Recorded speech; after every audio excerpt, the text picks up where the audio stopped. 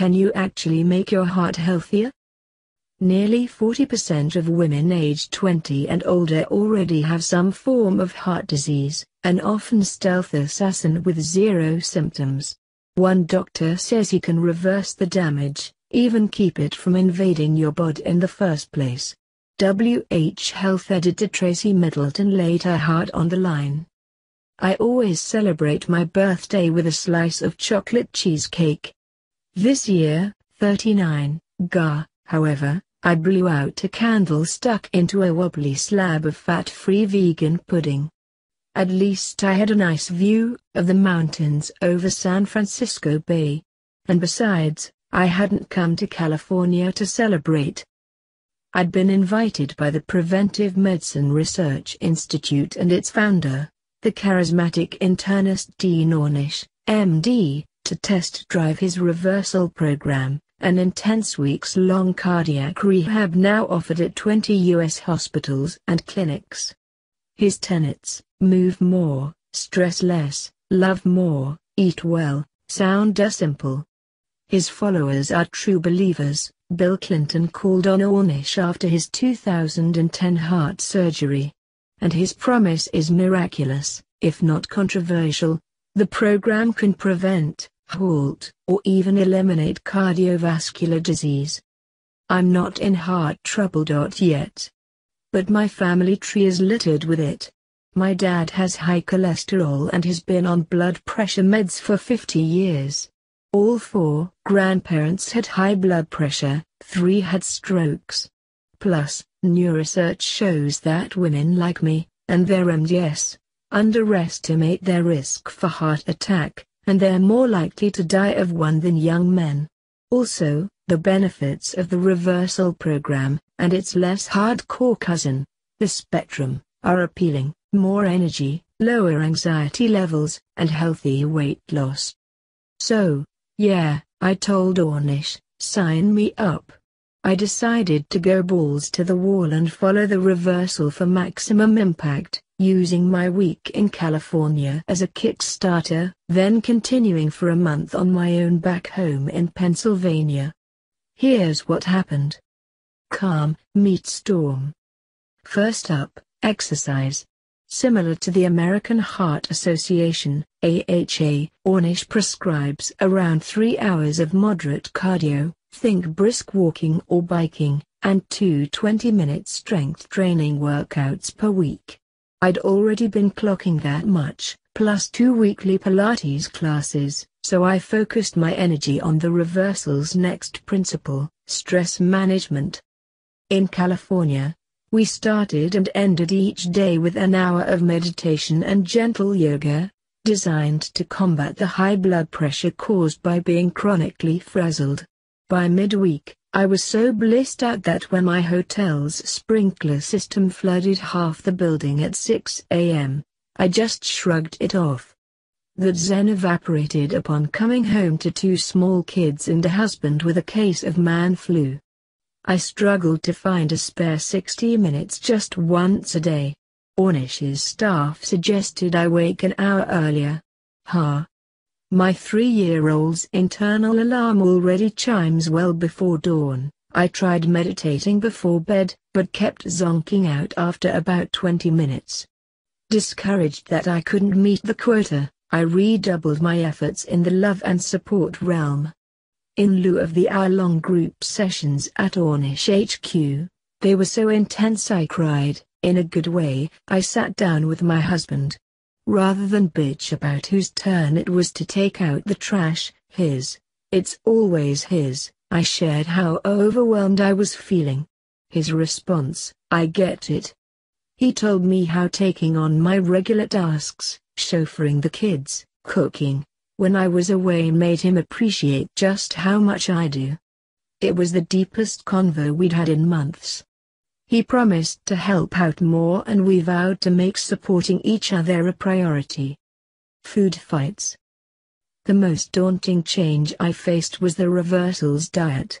Not just because it's meatless, I'd dabbled in vegetarianism before, but because it's so low in fat. Really low.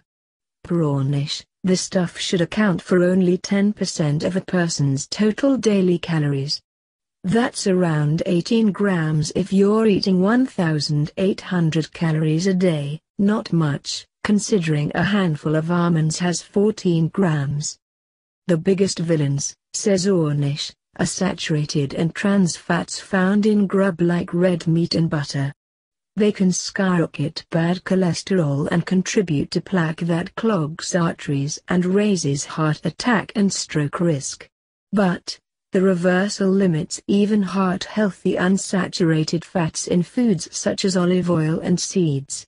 All fats, explains Ornish, contain more calories per gram than protein or carbs, and the more calories you eat, the more likely you are to gain weight, which puts extra strain on your ticker. Put like that, it makes sense.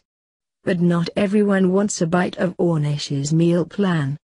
Both the AHA and National Institutes of Health recommend people get a more moderate 25 to 35% of daily calories from fat. And, in fact, some experts say way low-fat diets could be dangerous. People often replace fat with things like sugar, which can increase the body's production of triglycerides, a type of fat that may raise the risk for coronary artery disease, says nutritional biochemist Alice H. Lichtenstein, D.Sc., lead author of the AHA's dietary guidelines. Plus, she adds, very restrictive diets are rarely sustainable. I'd figured out the latter even before I called Lichtenstein.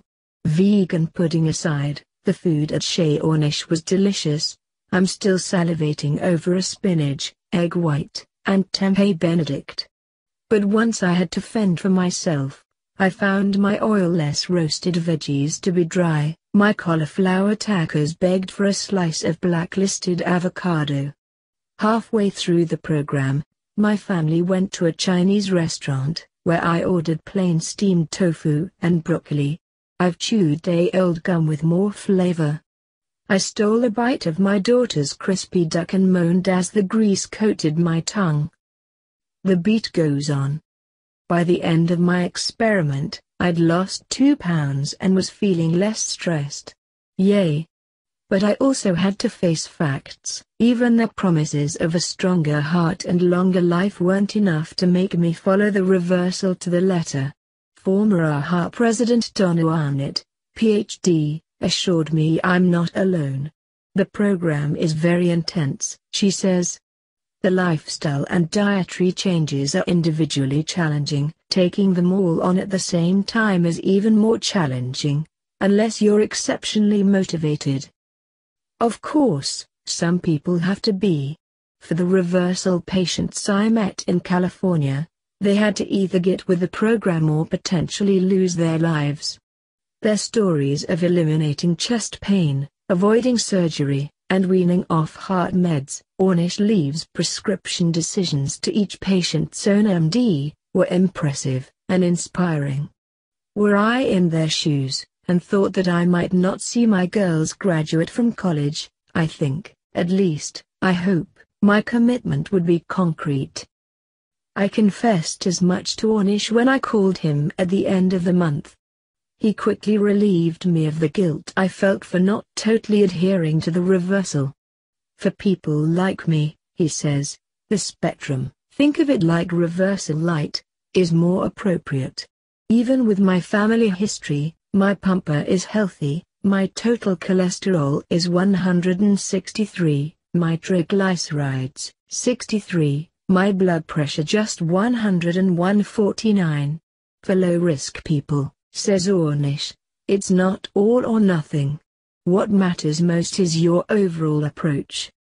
For me, that means eating meat only occasionally, but sipping full-fat milk in my coffee and snacking on nuts, sticking to my 20 minutes of bedtime meditation, staying faithful to my exercise routine, and remembering to have real QT with my husband.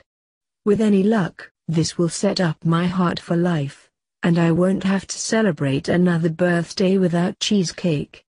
To find out what the ideal levels of cholesterol, the bad and good kinds, triglycerides, and blood pressure for a healthy heart. Pick up the Jan-February 2016 issue of Women's Health, on newsstands now.